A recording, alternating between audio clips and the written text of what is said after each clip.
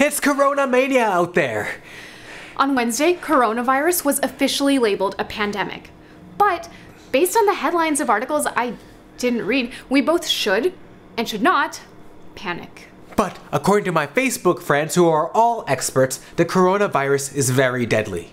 But accounts I follow on Instagram say that most young, healthy people fully recover. But is late 20s still young?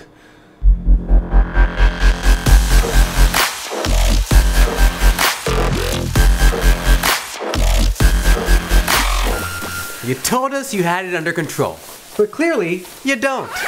You told us we had nothing to worry about, and all we had to do was wash our hands. But you didn't tell us that this virus exploits the underprivileged, like everything else.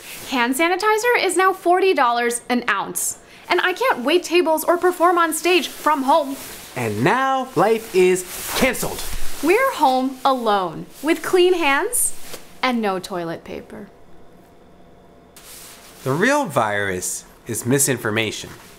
And symptoms include hysteria, xenophobia, and loss of common sense. Toilet paper. We're getting a lot of mixed signals from the government and media on what the danger is here and how to respond to it. What should we do? Should we go on keto? Will that boost my immunity? Whole30. Some people say face masks don't do anything. While others say it can't hurt. Plus, it looked pretty cool.